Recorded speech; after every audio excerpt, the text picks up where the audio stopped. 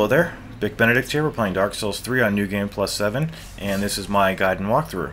It is a very distinctive sort of a challenge run, and we're currently on part 2, Ludex Gundyr boss fight.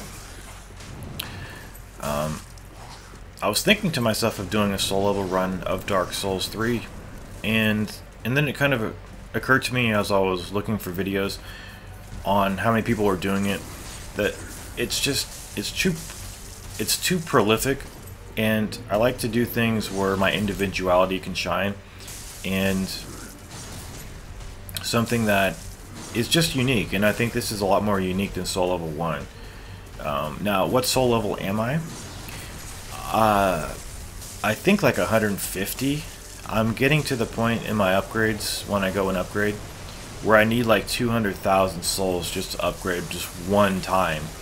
And at this point, the upgrades, they don't even really do too much. I mean, I'm getting like 2 additional hit points. It's kind of not even worth the hassle of upgrading at this point.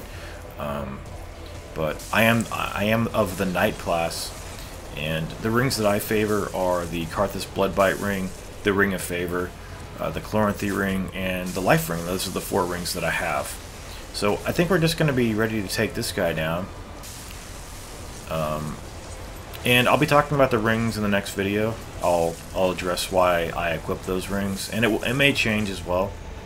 And as well as my attire, it probably will change too with the circumstance. But there is the Air of Fire destroyed. We're going to light the bonfire, and I will see you in the next video. Take care.